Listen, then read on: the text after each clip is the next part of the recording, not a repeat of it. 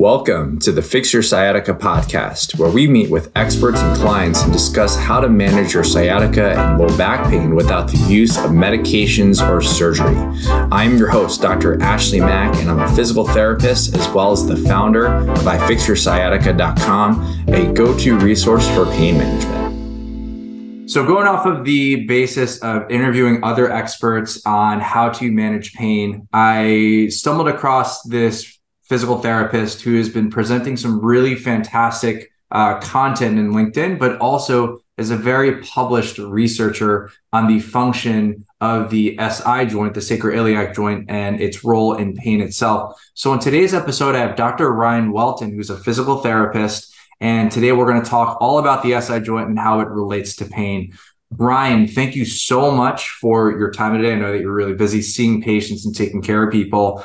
And so tell us quickly a little bit more about yourself, what led you to where you're at today. Yeah, so I'm a physical therapist in the Tampa Bay area.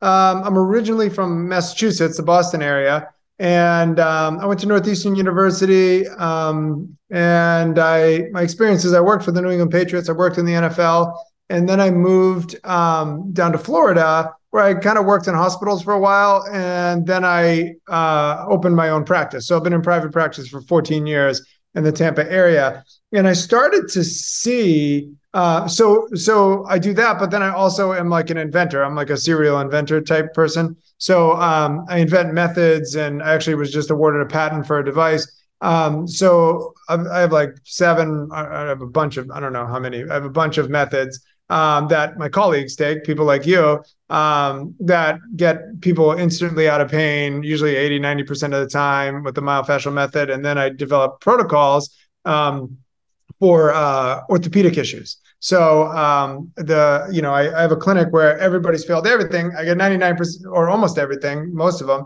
And I get 99% of those people better and 99% of them out of pain immediately. But the kicker is that I can train people to do it. So that's what I have going all around the world now in 40 countries, and pro sports teams are using my methods, and they're getting those results too. So it's really, really cool. But when I first opened my practice, I was doing things that were outside the box, and a lot of it wasn't billable because I'm a very unconventional thinker.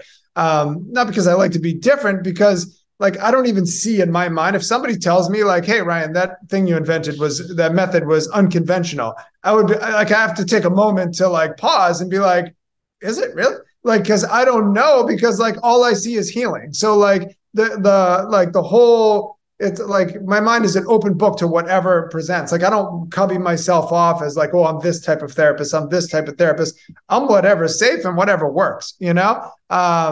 Now, having said that, I opened my own practice, and I started seeing, because I couldn't take insurance because just this geographical region, and I was inventing new methods that weren't billable. So I started seeing this population in here with this debilitating back and leg pain.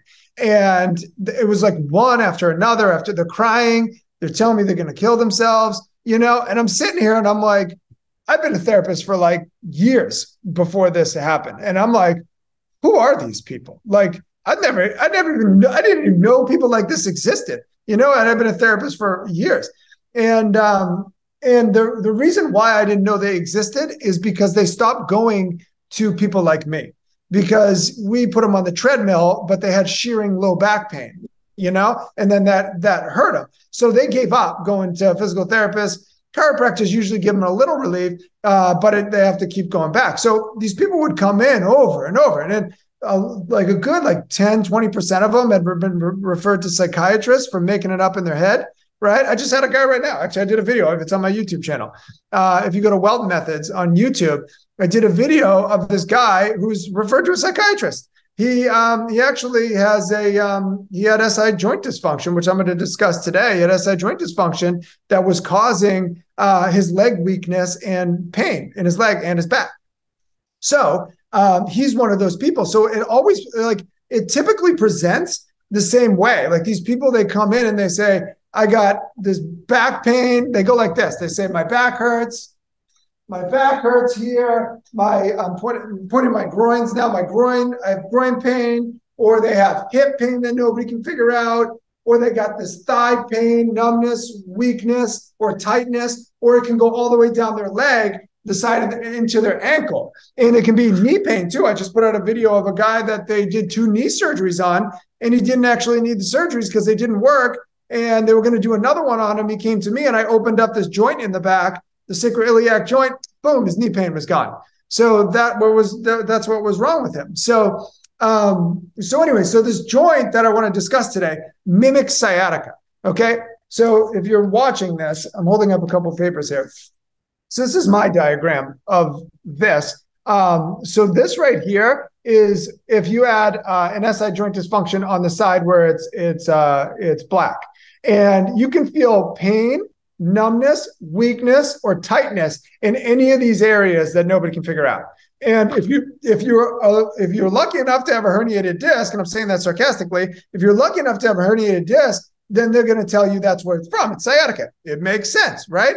But if you are not lucky enough to have a herniated disc, you get sent to a psychiatrist because nobody can figure out what's wrong with you. In fact, I had a psychiatrist in the University of California Medical School email me and said, "Thanks for all your talks and teachings about SI joint. I fixed myself. I've suffered for years." And then I started checking my own psychiatric patients that were in there for like suicide and all that from chronic pain. He goes, "Guess what I found?" I'm like, "I know, they're all in there." So this is a bilateral. So both sides, you can present with any of these numbness, pain, tightness, weakness in any of these areas with SI joint. So the actual issue is this is your sacroiliac joint right here, right there. That's your joint.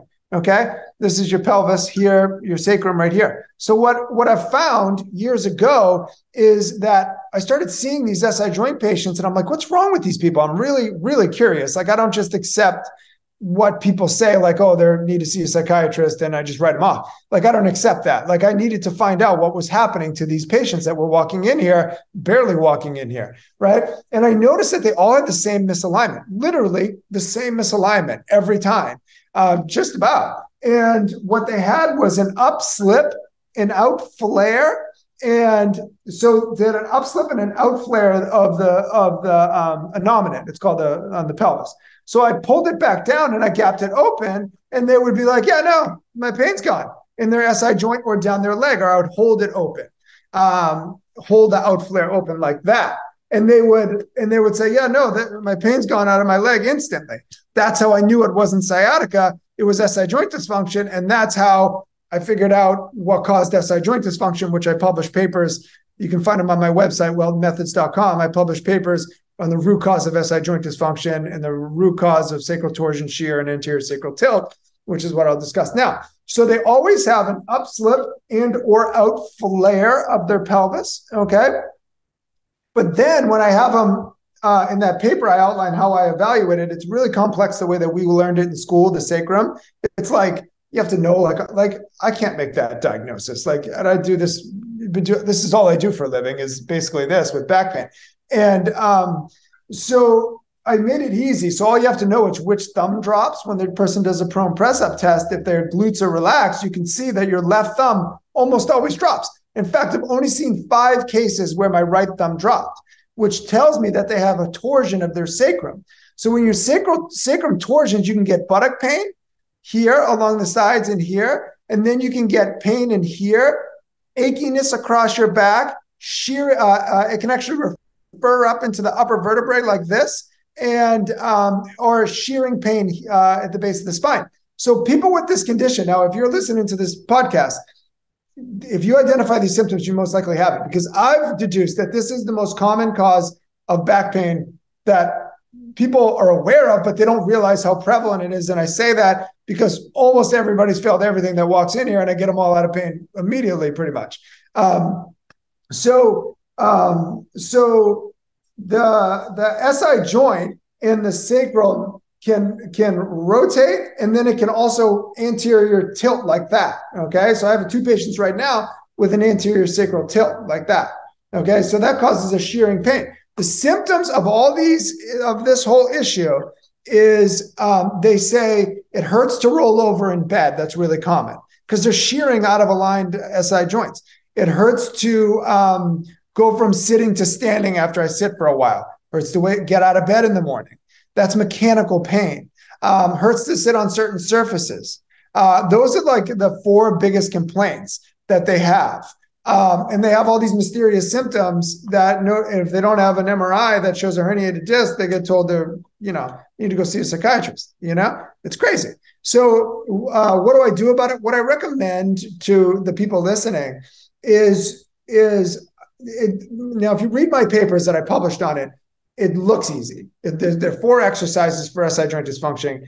Having said that, it is not as easy as it looks. And there's a lot of troubleshooting with it. So what I do is, I describe in that paper, you stretch muscles here. So you have an upslip and an outflare causing the SI joint dysfunction. So you pull it back down and I gap it open with my hands to confirm the diagnosis and relieve their pain. And then what I do is I stretch muscles in here, allow this to start to gap, like the lumbar paraspinal muscles and the piriformis muscle.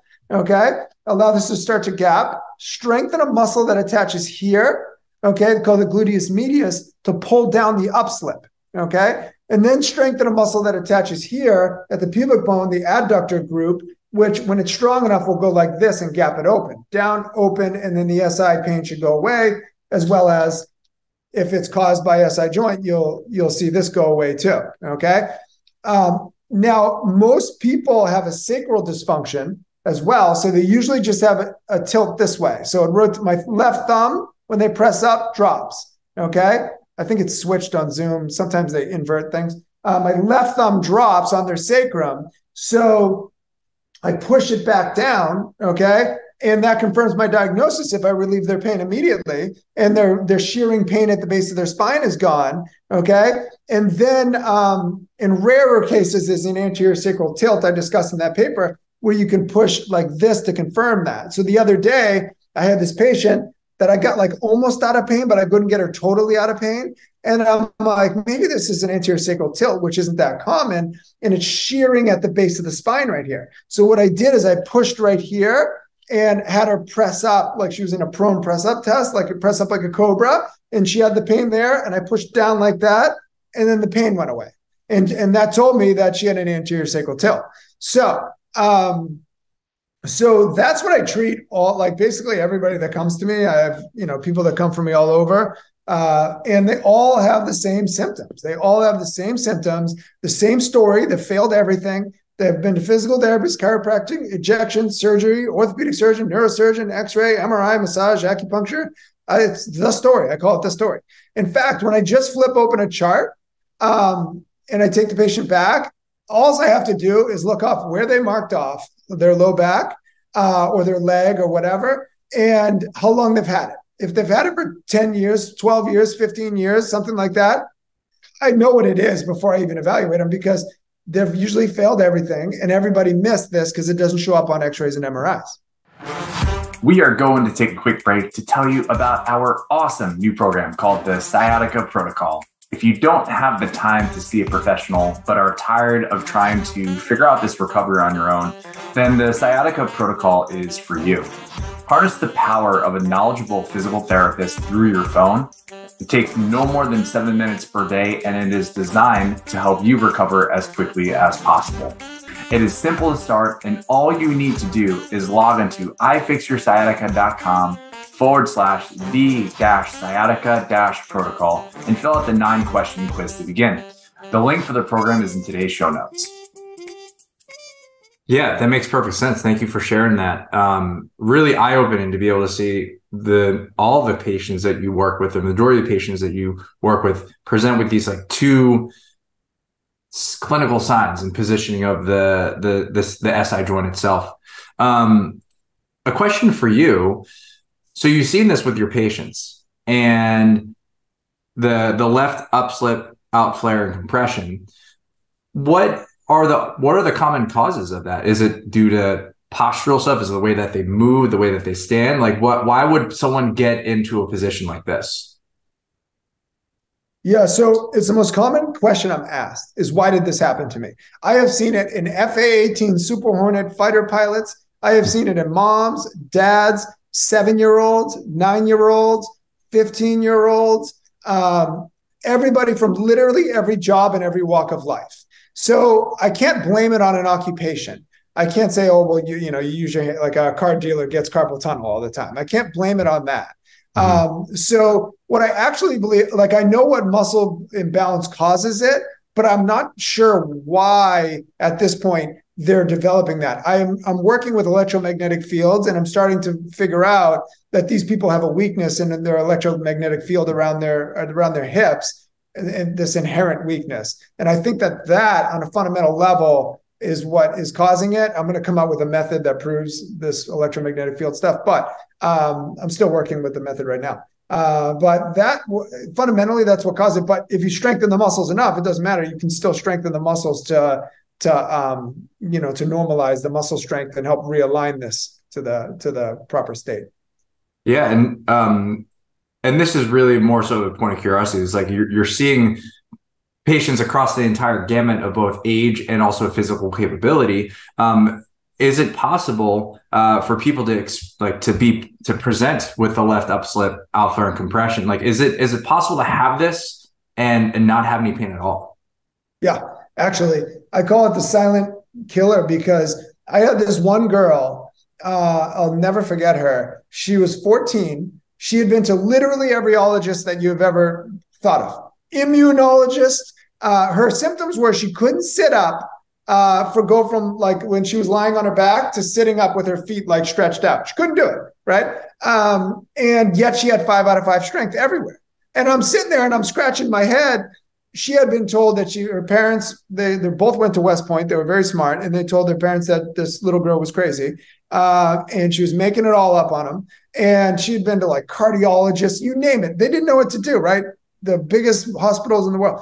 Anyway, she comes to me. And I'm like, you've never had back pain? She's like, no. And I'm like, ever? No. And I'm like, well, it's probably not SI joint dysfunction, but let me check. So I checked and I opened up her SI joints and I pulled on her leg, gapped it open, and she sat right up for the first time in years. And it was like, and all her pain in her groin was gone, that she had this groin pain that nobody could figure out. And she coaches my kid now. So it's kind of a cool story. Coaches in really soccer. Cool. Yeah. And so one last question before we start wrapping things up. But I think one thing that I'm very curious of, because I think everyone is kind of like, well, why does this work in the first place? And so what do you think are like the two big mechanisms, or from what you found, like after treating these patients for years and years and years and with your methods, how would we describe the mechanism of why this works? Well, it pulls you back into normal anatomical alignment.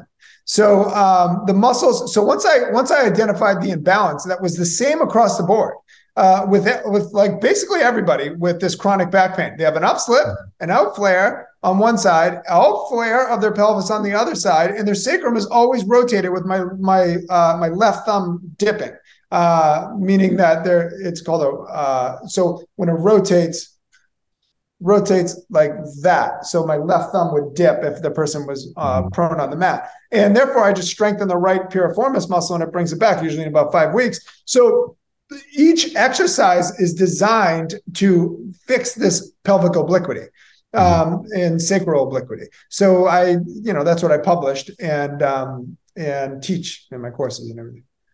Yeah, that makes a ton of sense. I think just as I was like going through what you've written, I'm thinking, okay, well, what could be things that could be contributing? And this is the majority of the patients that I see. They're right-handed. They have a tendency when they're standing to actually push their left hip out towards the side. So it kind of like perpetuates that kind of same motion. And this is just one example of what I've seen, just kind of recollecting in regards to the patients I'm working at, or if they're carrying something on that side too. So it's really exciting to hear your thoughts and the way that you found this. And it's great. And I'm a huge fan of your work. I really respect what you do. And the listeners out there, and I know that you only have a little bit of time left, but the listeners out there are probably thinking, okay, I want to be able to break free from this pain. No one has looked at my SI joint either lately or hasn't looked at it at any point. So what are some action steps that you recommend them take upon listening to this episode? Okay, so what I recommend is to take my papers either I recommend seeing one of my like people that have taken my online courses or that I've trained. And I'm working on a website to get a provider list up, but you can always call my office. You can Google Sport and Spine Physical Therapy in Tampa, Florida, or email my office. Go to my website. It's ptandpainrelief.com, ptandpainrelief.com. And you can ask my assistant to send you a provider. Hopefully I have one in your area that has taken my course and understands this. But the other thing you could do if you don't have somebody is you could take my papers on root cause of SI joint dysfunction and the root cause of sacral torsion shear and anterior sacral tilt and bring that to a provider and tell them to do it to a T. Okay. And bear in mind that this is an average of a 5 to 8 week process, but I just discharged 2 people that took over 4.5 months. So this can take a long time. And you have to get safely aggressive with the groin strengthening. That's the upslip will stabilize first, and the sacral rotation stabilizes usually in 5 weeks. And then what you're dealing with after that is groin weakness. So people need to increase weight. I put an author's note in my root cause of SI joint dysfunction paper. So describing exactly the steps how to do it.